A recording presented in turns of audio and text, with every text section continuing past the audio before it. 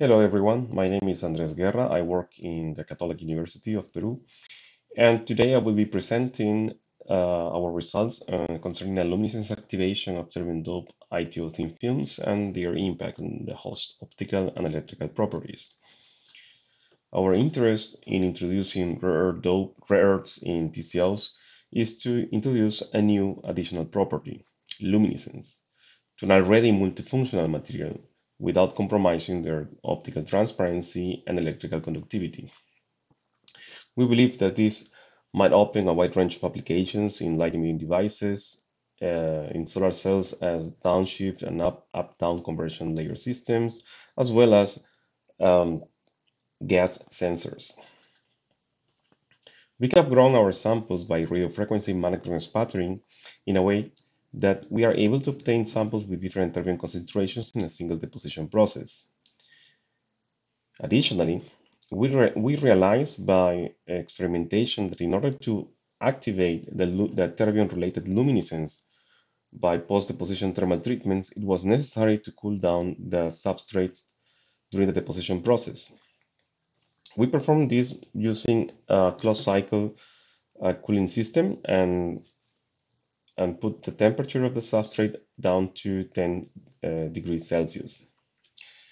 Also, we study and characterize ITO films without any terbium grown in a similar fashion. If you're interested in details concerning these results, please visit the abstract ID and the work presented by Miguel Piñeiro.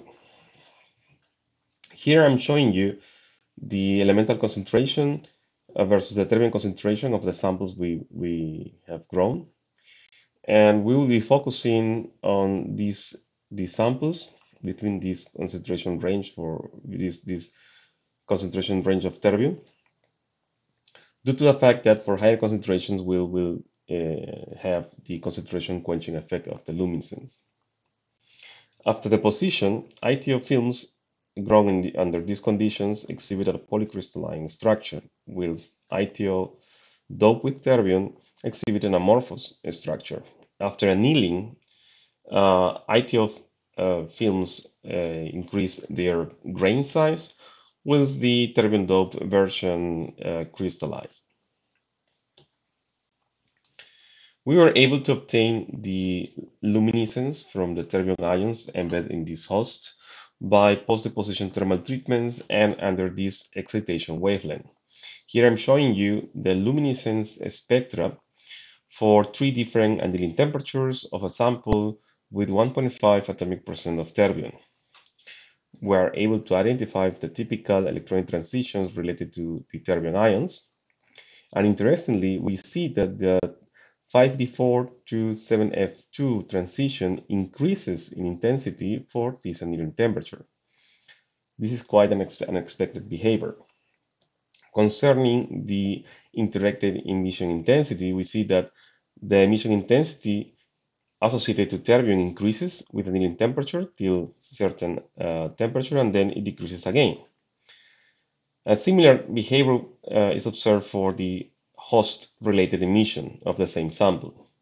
We believe that this variation here is associated to an effective competition between the recombination and subsequent energy transfer to host-related states and terbium states.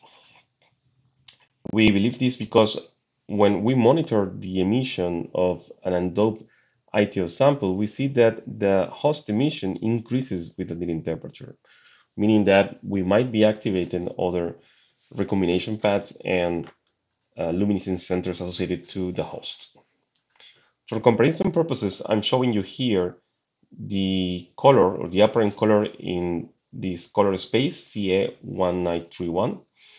And we see that for higher annealing temperatures, there is a shift to the red, which is again unexpected for terbium ions.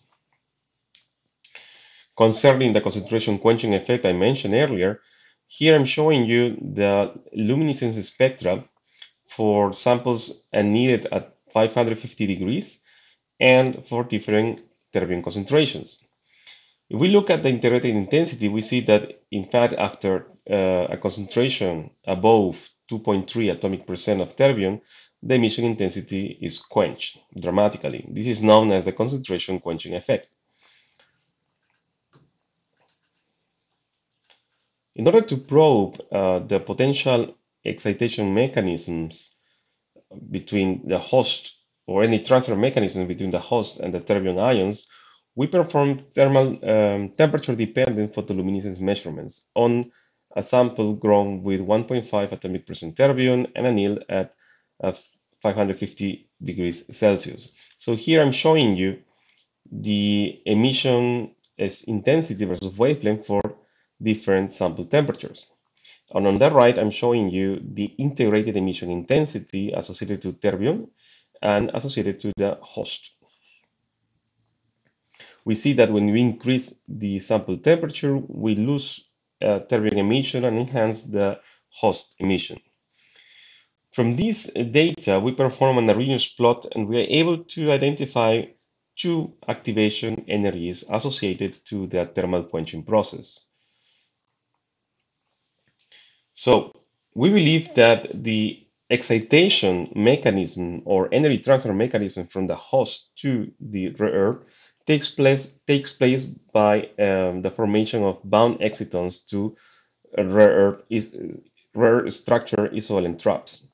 So after excitation and the formation of an electron hole pair, the electron hole pair will form an exciton bound to rare earth or rare earth cluster, because these rare earths can form clusters of 2, 3, or higher dimension or higher sizes.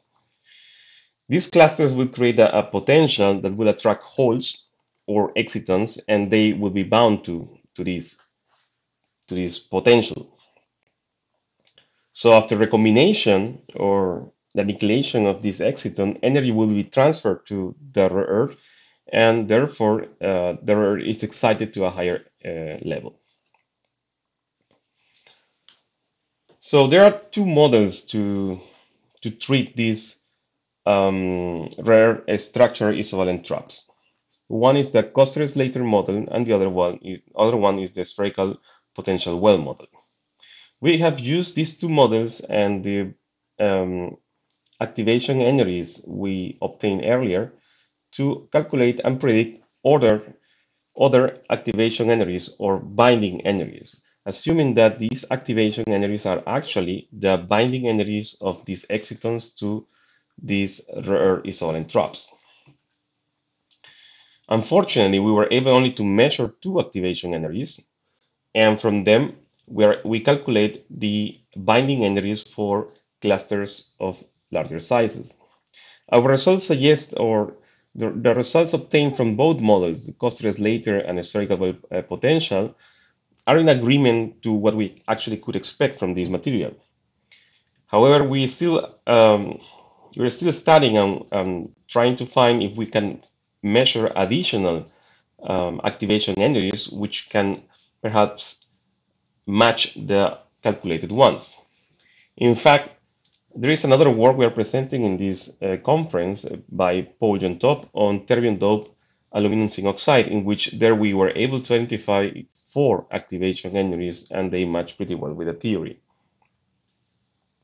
So concerning the optical properties, we measure the optical bandgap and Urbach energy, and in this plot I'm just relating them. So here we have bandgap versus the Urbach energy for samples with different terbium concentrations, samples with terbium concentration but for different annealing treatments, and samples without any terbium but for different annealing treatments. And we observe the same trend. The bandgap increases when we increase the Urbach energy. We believe that this relation is actually associated to the fact that when we introduce terbium ions, for instance, or when we perform annealing treatments to the sample, we activate charge defects like oxygen vacancies, among others. And therefore, we increase the bandgap by means of the optical bandgap by means of the Burstyn-Moss shift. So when we activate these charge defects, or we form new defects by annealing treatments or the inclusion of terbium ions in the host, we are also increasing the Urbach energy of the system.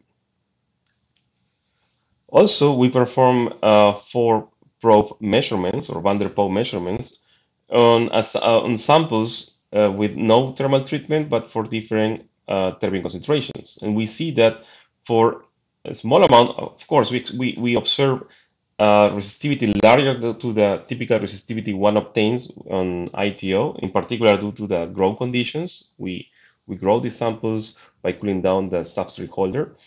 But very interestingly, we see also, in agreement with the optical analysis, that for small amounts of terbium in the host, there is a reduction of the electrical resistivity. Here on the right, I'm showing you the electrical resistivity of a sample with 2.3 atomic percent of terbium versus the annealing temperature. And on the red curve, I'm showing you the evolution of the electrical resistivity with annealing temperature of a sample without any terbium grown on similar conditions. So again, if you're interested in checking the optical properties and electronic properties of ITO grown under these conditions, you can check this work. And if you're interested on learning about the energy transfer mechanisms in terbium dope aluminum zinc oxide films, you can check this other work, which is also presented in this conference. So thank you very, very much for your time and for this opportunity.